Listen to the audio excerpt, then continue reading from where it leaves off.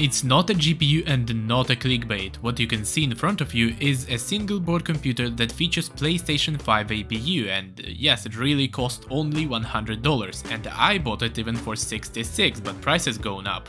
You can easily find one on eBay, at least now. Is it good? Well, it has a lot of nuances, but overall, yes, it's awesome. It runs games on high settings with good FPS, good frame time, and basically blows any other option in terms of price to performance. The name of this thing is Asrock BC250.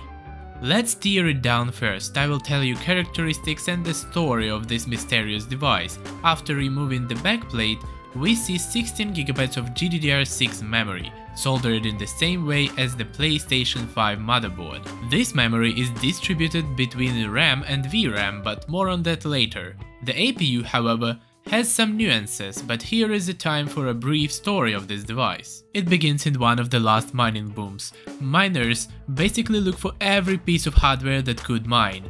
AMD had some chips that could not be used for PlayStation 5 because they were not just as good as they should have been. And this is the time when Asrock company made BC250.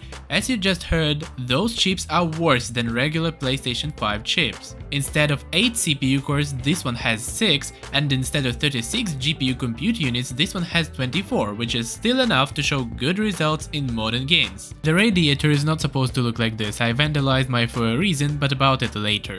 I want to tell you about power and ports. It powers with a single 8-pin GPU connector, 2 others are proprietary and not mandatory to run a board. On the board there is a CPU fan connector, CMOS battery, NVMe slot, but it's only PCI Express Gen 2 and has only 2 lanes.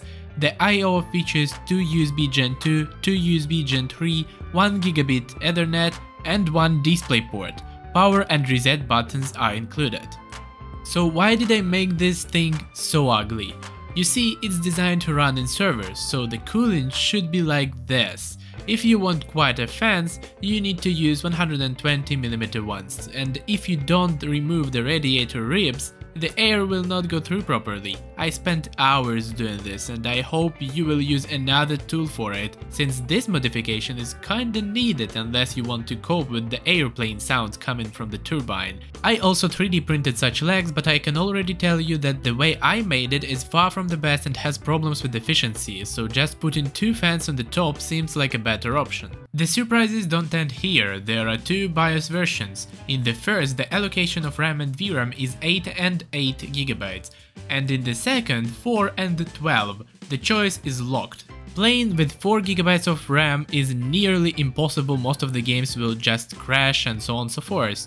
But there is a workaround. I myself got one of these unlucky boards. All I needed is to flash a modified BIOS, which allows me to choose the allocation I want. For this you will need a programmer and some knowledge. If you have Raspberry Pi, you can use it as a programmer. The power supply will not turn on its own, so you need to help it, either with pin or with this crappy Chinese switcher I bought. In general, BC250 wants you to buy a lot of additional things. BIOS is flashed, time to install Windows. No, Linux, because Windows has no GPU drivers. It will boot, but again, you will not be able to use the GPU. We anyway will boot to Windows to run some benchmarks, just later. All you need to do to make it work on Linux is to paste one command in the terminal. The information is in the GitHub page, so we finally can play games. I decided to check which VRAM allocation would work best. I will only show winner's result because what do you expect me to do? To make something like this? I doubt it is watchable. Highest settings, Mafia 1 Definitive Edition, Full HD, no FSR, no frame gen in any games I tested today, very playable. I use default benchmark settings. For Hitman, that is why 12 RAM for VRAM is 1 frame ahead. RTX on in Metro Exodus Enhanced Edition, RTX normal, high settings, we have more or less same performance. It's playable 50 FPS, in the combat it will be around 40 FPS, again with RTX on without FSR, without frame generation and other things. I probably should have told you earlier, but instead of GPU load, our monitoring shows price-performance ratio, power consumption numbers are not real, and temperature is high because of one of mistakes of mine. If you just put fans on top of the board, it will be lower. However, our thing is not throttling, so we continue testing.